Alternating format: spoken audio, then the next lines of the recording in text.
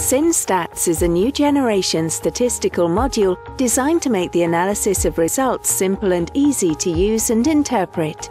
The SynStats module fits seamlessly alongside the Protocol 3 colony counting and zone measuring software. The SynStats interface follows the methods and procedures of the Protocol 3, making each step of the analysis a seamless transition from image capture to results output. With SynStats, the user no longer needs to use any third-party or non-compatible standalone software to produce statistical treatments. It's designed for use with all the most commonly used pharmacopoeia methods, such as EP and USP, which is suitable for use in a 21 CFR Part 11 environment. The module has an impressive list of features, making it a very powerful package, and extends the use of protocol.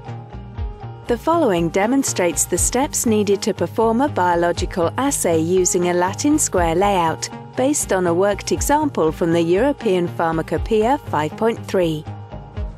Log in to the Protocol 3 software.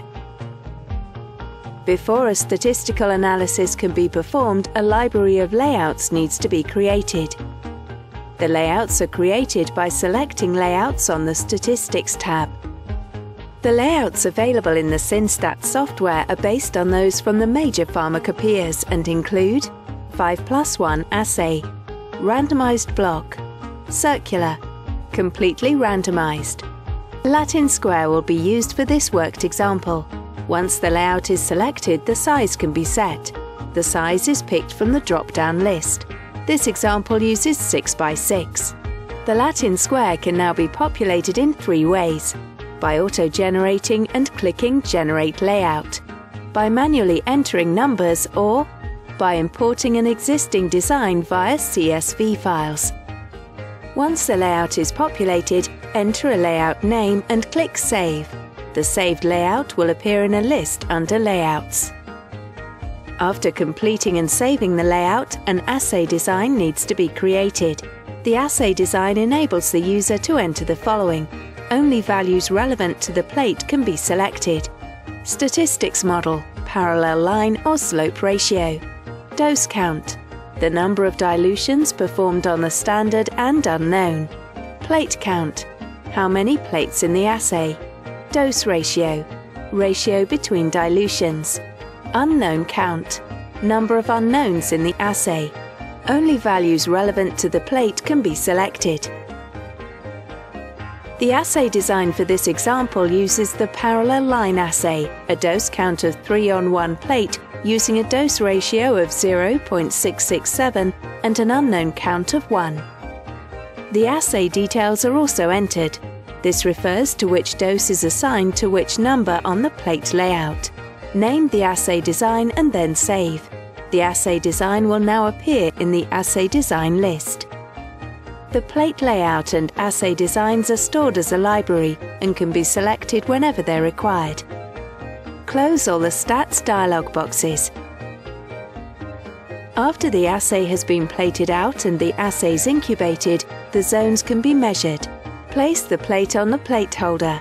Adjust the exposure to obtain an image with enough contrast to visualize the zone clearly. Create a batch for your assays by selecting New Batch and select Inhibition Zones and follow the Inhibition Batch Setup Quick Guide. Ensure the Statistics module is enabled and then save the batch. Press Measure Plate and assign a plate measurement to an assay run. Click Assay Run. This will allow you to select a layout and assay design from the library of lists previously created. Pre-dilutions are entered at this time by selecting the Pre-dilutions tab. Select Standard, then add and enter any pre-dilutions. Repeat this for the unknown. For this example, the pre-dilutions are as shown. Give the assay a name and click Save. The assay will then appear in the list of assay runs. Now close the window. Finally, assign the assay run to the plate layout by selecting the assay run and the desired plate layout and click Assign. When all of the plates in an assay have been measured, the statistics report can be viewed by clicking on the Results tab and create a report. Highlight Statistics and click Set up Statistical Analysis. Select the assay run from the drop-down list and run statistical analysis.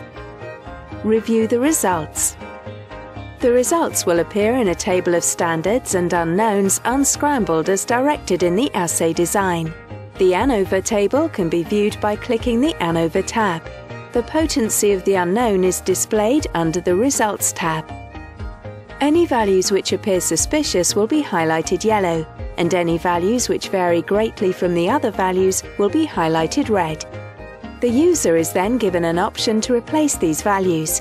The replacement value calculation is determined by the USP or EP. The value obtained depends on a number of factors, including position on plate and potency of test solution. Any changed values will appear highlighted green. The original result can be restored by clicking Restore Value. Once the user has reviewed their results and made any changes, the reports are generated in either Excel or OpenOffice.